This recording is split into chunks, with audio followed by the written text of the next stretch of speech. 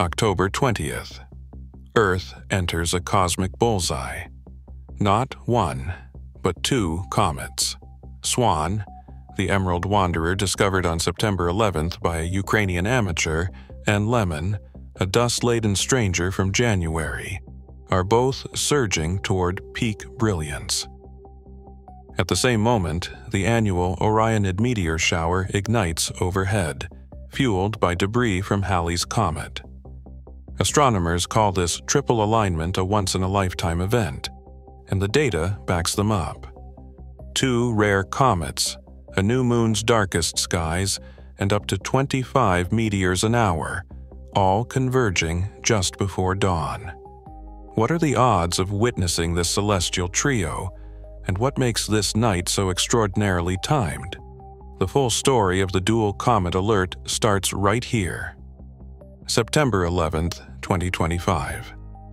Vladimir Bezugli, scanning ultraviolet images from the SOHO SWAN instrument, spotted a streak that didn't belong. In a matter of hours, he was cross-checking archival frames, ruling out instrument glitches, and sending alerts across amateur astronomy forums. The confirmation came fast. C/2025 R2, now officially Comet Swan, had entered the watch lists of both professionals and hobbyists worldwide. By mid-October, Swan was already visible in binoculars at magnitude 6, its brightness climbing by the night. Forbes and major observatories logged its progress, each update drawing more eyes to the northeast sky. Forecasts pointed to October 20th as the main event, Swan possibly peaking at magnitude 4. That's naked-eye territory, provided you have dark skies and a clear horizon. For Bezugli, the moment was more than a technical triumph. His name now traveled with every new sighting, every camera pointed skyward, every report of a growing emerald glow. The comet had become a headline object, and the world was watching. January 2025. The Mount Lemmon survey team in Arizona was running its automated telescopes through another night's sweep when they caught a faint, trailing glow in Leo. The object, soon confirmed as C/2025 A6, took on the survey's name, Lemon, joining a lineage of discoveries credited to this mountain's robotic eyes.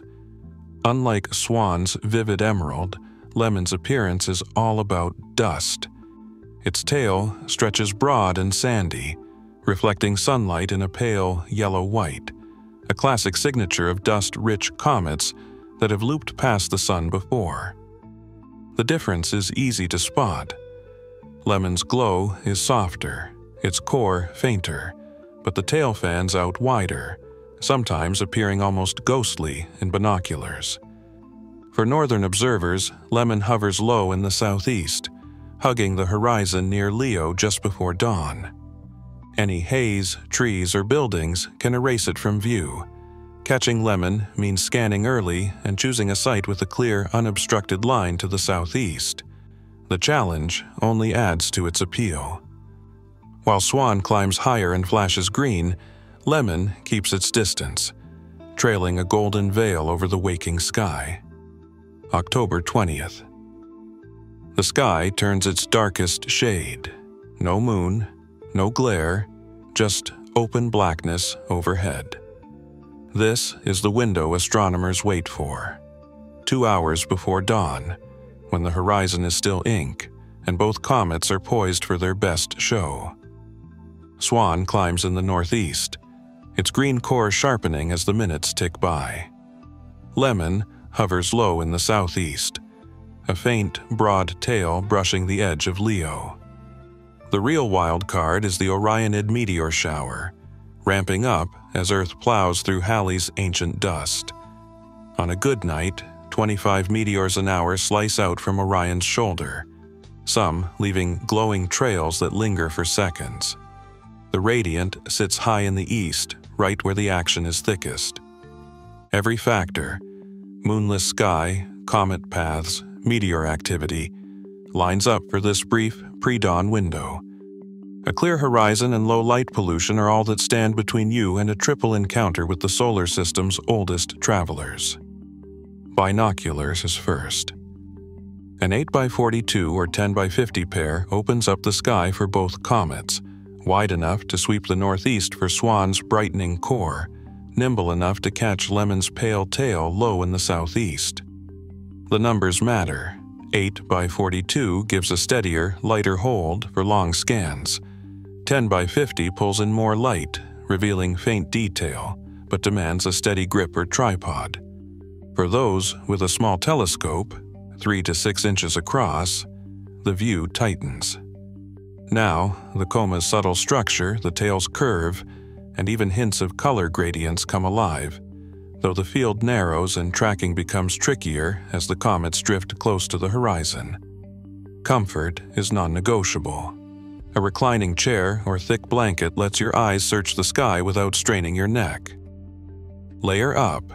Temperatures before dawn drop fast, even in October. Red flashlights are essential. They preserve night vision, letting you check star charts or adjust settings without erasing 20 minutes of dark adaptation. That's the key number, 20 minutes. Give your eyes time in the dark, and faint features leap out where none seemed to exist before. Direction is everything. Swan rises in the northeast, so set your compass or phone to 45 degrees. Lemon demands a southeast line near 120 degrees, hugging the horizon just before dawn. The Orionids break out from due east, so keep your field open in that direction. The best sky watchers treat the horizon as a map. No trees, no buildings, no city glow. Every degree of clear sky means another chance to catch a comet, a meteor, or both in a single sweep. Swan's color isn't just a trick of the eye, it's chemistry in action. As sunlight hits the comet, it breaks apart diatomic carbon molecules known as C2 in the coma. The result? A sharp, emerald green glow, unique among bright comets this decade. That green is a signature of fresh volatile material, evidence that Swan is making its first or one of its first trips through the inner solar system. The green light comes from a process called fluorescence.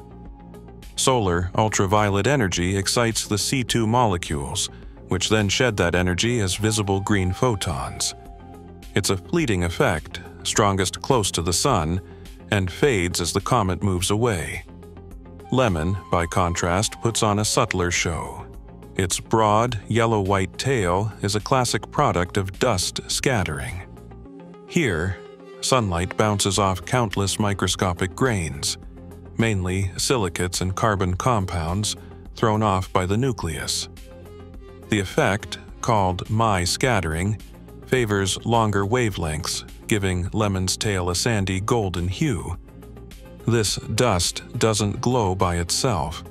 It simply reflects and diffuses sunlight, making the tail appear broader and less sharply defined than Swan's gas-driven coma. The Orionids bring a different kind of energy. Each meteor slams into the atmosphere at nearly 66 kilometers per second, faster than almost any other annual shower. At that speed, even a pebble-sized particle ionizes the air, producing streaks of white, green, or even red. The color depends on both the meteor's minerals and the atmospheric gases it excites: magnesium and sodium for white, nickel for green, oxygen for red. As NASA's meteor expert puts it, Orionids are among the fastest meteors we see, leaving long, glowing trains and sometimes even a telltale green flash in one frame, all the drama of the solar system's ancient past. ISO 1600 to 3200. That's the sweet spot for capturing faint comets and meteors under a dark, moonless sky. Open up your lens to f2.8 if you can, letting in every photon.